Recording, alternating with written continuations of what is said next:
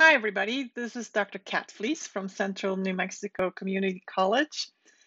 And in the next few videos, we're going to focus on the introductory aspects of neurophysiology. In this video in particular, we will take a look at some definitions of potential energy versus kinetic energy. Some of these things you kind of know, but maybe not enough to where you can easily apply them. We'll talk about Ohm's law.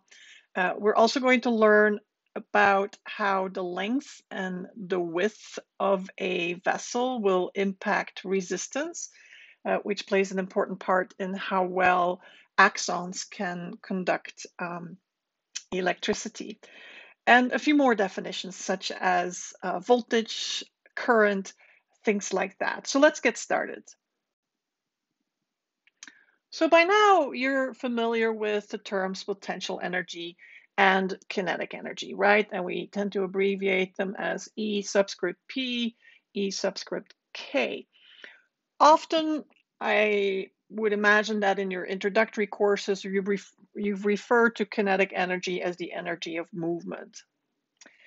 Potential energy, you can envision, for instance, an example where your pen is sitting on the edge of your desk and it's not quite falling off your desk, but it's sitting there with the potential of being able to start moving, right? So when it sits there, it has potential energy. But the moment it moves, now we're dealing with kinetic energy. But really, what does this all mean?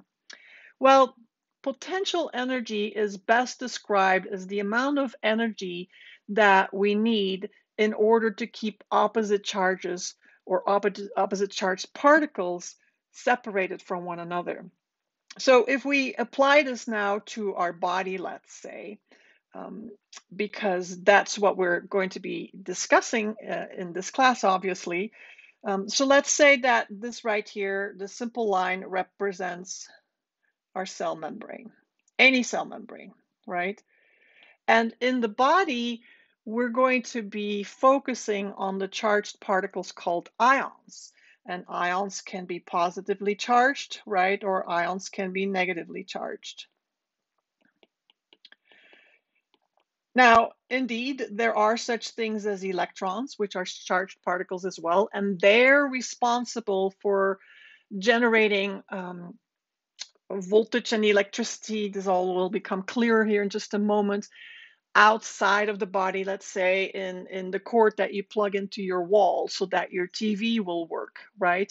In the body, we do not have electrons that are responsible for generating our action potentials and graded potentials that you've learned about in muscle physiology. All right, it is actually ions, positive and negatively charged particles called ions. So keep that in mind. It's not electrons. Okay, so when we have this cell membrane boundary, keeping our positive ions separated from our negative ions, that requires energy, and that is what we refer to as potential energy.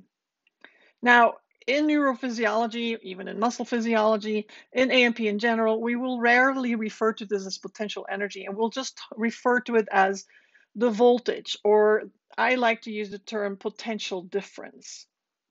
And we express the amount of energy that is needed to do this in a unit that has as its base unit the volt, or 1 volt, I should say. So 1 volt is the base unit, but in the body we tend to use millivolts. And so 1 volt, the base unit, is equal to 1,000 millivolts. Remember, milli always refers to thousand. Think of the word millennium, which is why, which means 1,000 years, right? Which is why 1 meter is 1,000 millimeters, which is why 1 liter is 1,000 milliliters, 1 kilograms is 1,000 grams, and on and on and on. Or where else can we apply this? I'd better stop because we can go on and on and on about that. Okay, so that explains now potential energy. Now, in the body, we know very well that the cell membrane is just jam-packed with all kinds of ion channels, right? So these are my little symbols for ion channels. And if these ion channels are open or triggered to open, then our ions can start moving to the side of the opposite charge, right? So positive ions are attracted to the negative side of the cell membrane and vice versa. So now we see that there is energy freed up when opposite charges begin to meet. And this is what we refer to as kinetic energy. So kinetic energy is the energy liberated when opposite charges meet, which happens when we allow for the cell membrane to open up ion channels, or there are ion channels that are always open. Remember, those are your leaky channels. Now, here's another very important definition, and that is the term current. So a current refers to the flow of charged particles. So in our body, a current is going to be defined as the flow of ions. In the electrical cord that you use to plug in your computer, monitor, whatever it is, your flow of charged particles is going to be electrons, right? In living organs, it's always going to be ions. So that is what we refer to as our current, and a current is expressed in something called amperes. Now, we're not easily going to use amperes, that unit, in our future discussions. We will mostly talk about the amount of energy that is needed to require or to keep charged particles at opposite sides of a boundary. So we will focus primarily on voltage. All right. So now that we're have a better understanding, I should say, of voltage, which we're going to abbreviate with the letter V. And in our body, we'll use the unit millivolts. And current is expressed in amperes. Like I said, we're not as easily going to use that unit, but still, we will talk about current. And then we're going to need to throw in a third parameter, and that is called resistance. And we will abbreviate that typically with the capital letter R, while current is abbreviated with the capital I. And resistance is expressed in another unit called ohms. So amps and ohms, will not use those units a whole lot, but we will talk a lot about these three parameters, particularly since they play a very important role in electricity, and our understanding of how action potentials and graded potentials work in the body. Now, resistance, what are we really referring to here? Well, all these ions, right, they need to be able to move not just across the boundary, but also within an axon tube, or we can even apply these parameters, believe it or not, to blood vessels. In that case, we're not talking about electricity, but blood pressure, as you'll see in AMP2. And there, in any tube that is filled with some kind of a fluid, the particles on the inside, as well as on the outside, are going to experience some form of friction, right, by rubbing up against the wall, basically, of the vessel, whether it's the axon or a nerve vessel or a blood vessel, even a lymphatic vessel, right? Lots of different vessels in our body. And so that is what we call resistance. Now, resistance can be expressed as a constant, which is just a solid number, multiplied by the length of the tube or the vessel, divided by the cross-sectional area of that tube. What does this all mean? Well, for one, it's not as important for you to memorize this formula as for you to understand what it really means realistically. So let's try to explain this. So let's say that, let me use blue so you can see it better. So let's say that we have um, two axons. One is kind of narrow, like this, and the other one is the exact same length, but notice that it has a much bigger cross-sectional area. Cross-sectional area, what does that mean? Let me try to use a different color. Let's say yellow. So the cross-sectional area is this area right here, right? So clearly this one has a larger cross-sectional area, and we don't need to worry about the length of the tube in my example because the length of my two tubes is identical. So the only difference that we need to worry about when we're now comparing resistance in these two tubes is the cross-sectional area. Well, the cross-sectional area is larger in this tube, and therefore your particles on the inside are not going to experience as much friction because the chances of them running up against or rubbing up against the wall are slimmer, right? Think of a huge riverbed and compare it to a much narrower um, ditch. You know, in the ditch area, the chances of water molecules and whatever else is floating in there of hitting the bank or the banks of the river of the ditch are much higher than in a big river, right? So you have much less resistance um, here. So resistance is lower here than in that one. But keep in mind, we're keeping the length of the two vessels the same. Otherwise, we'd be comparing apples and oranges.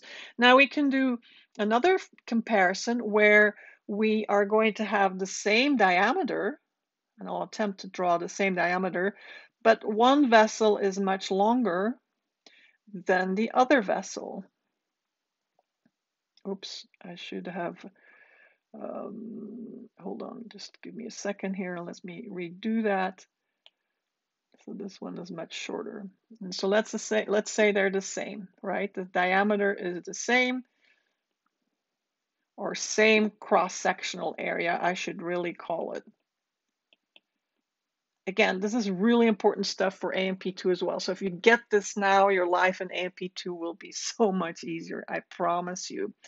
Now, if we compare these two guys, meaning if we ask ourselves where is the resistance higher, then it would be this vessel.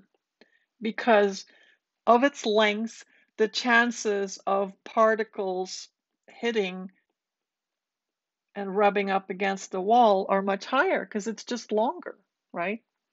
So that is what you need to get here, that the cross-sectional area plays a role and that the length of the vessel plays a role. But you're always needing to keep one of these two constant, otherwise you can't compare the two. Of course, in real life, we have all kinds of different cross-sectional areas and lengths of vessels. But if you get this basic principle I just explained of length versus cross-sectional area, we're in good shape. And down the road, perhaps you will actually really use this formula. I'm not going to ask you to do that ever. I do need for you to know, when you have this situation, where is resistance the highest versus this situation, where is resistance the highest? Okay, so I'm hoping that you understand this. So this is a big discussion about resistance, but resistance is going to impact our current and therefore um, um, the whole principle of electricity as well. So we had to have these lengthy discussions earlier to finally better understand Ohm's law, which is your very basic formula for that really lays the foundation of the principle of electricity, let's put it that way. And it's a simple formula. It says that I equals V over R. So I equals V over R. And if it's hard for you to understand the way it's typed here, just rewrite it in handwriting where it says I equals V over R, right? And you can rewrite this obviously because you can now isolate voltage and say, oh yeah, voltage therefore, basic algebra, right, must be equal to I times R. And remember what I means? Do you remember what it means or what it stands for? I represents current, don't forget. V represents your voltage or your potential energy, right? And then R represents resistance. Easy to remember that one. All right, and so you should be able to play around with this formula as such. The other thing that you should be able to play around with is the following. Let's say that I told you, okay, let's keep resistance constant. It's not changing, right? So how does that, and also, let's say that we increase voltage. What is the ultimate result for the current? How does that impact our current? Well, if we keep this constant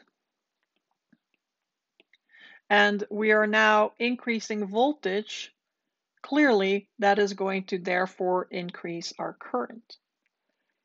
And now you can play with changing each one of these parameters yourself. So play around with this. You can maybe increase resistance while keeping current constant. How does that impact voltage? So those are the kinds of things that I need for you to be able to do. So that's playing with a bit of theoretical math, but for you to visualize this better, I'd like for you to play with the example that I've listed here in your mind. So imagine that you lived off the grid and you had a nice pressurized tank in on your acreage to water your garden with all its pretty little vegetables. Well, you have your hose hooked up to that pressurized tank, and of course, you may at times want to control how much water comes out, how fast it comes out, and so on and so on. So you can play with three parameters, and these parameters are equivalent to the parameters that we just discussed, current, voltage, and resistance. So the current would be equivalent to the flow rate of your water. How fast is it flowing? The voltage would be equivalent to the pressure in the tank. And then the resistance would be equivalent to the diameter of the pipe size, to the diameter of your pipe or your hose, I should say, right? So let's say that we apply our example that we did earlier with our theoretical math, and that is, let's say that we keep resistance constant. So we only have one hose. All right, it's the same hose we use day after day after day. Okay, good. We're not changing the diameter of the hose whatsoever, or the length of the hose even. But let's say that we have a way to increase the pressure in our pressurized tank. I think you can visualize now better how that would impact the flow rate of the water, right? If you crank up that pressure and you're just using the same hose day after day, that is clearly going to increase your flow rate. And again, I want you to now play this game a little bit more and always do the following. You keep one of these parameters constant. You change one of the parameters, you increase or decrease it, and then ask yourself, how does that impact the third parameter? So create these scenarios over and over and over again in your head.